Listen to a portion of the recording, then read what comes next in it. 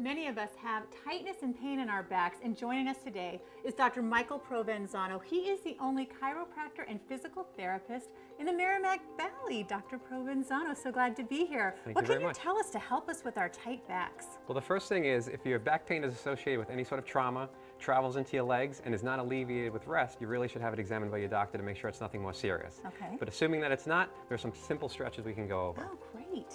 Ooh, nice. I'm just going to have you lie on your back right here. All right.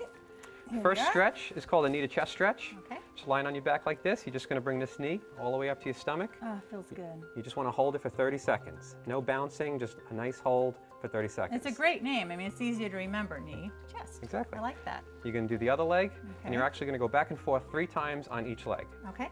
The next stretch, bend both knees. All right.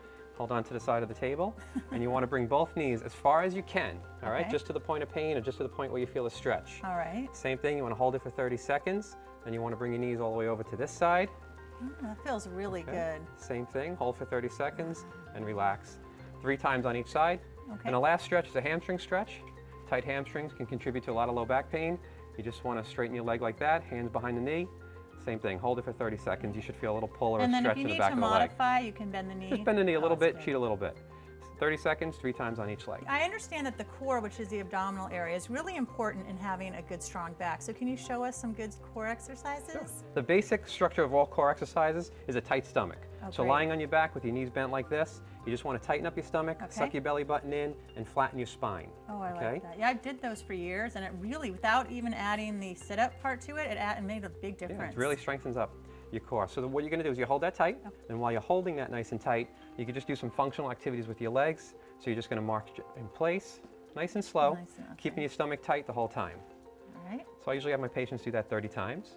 Then when that gets easy, we're going to do a straight leg raise. You're going to straighten your one leg, holding your stomach tight, your spine flat. You're just going to lift the leg to the height of the opposite knee. And you can feel that in the quad, too. Yeah, you'll definitely be working your quad as well, and holding your stomach tight, you're going to be working your core. Great. And I usually have my patients do 2 sets of 10, 2 sets of 15 on each leg.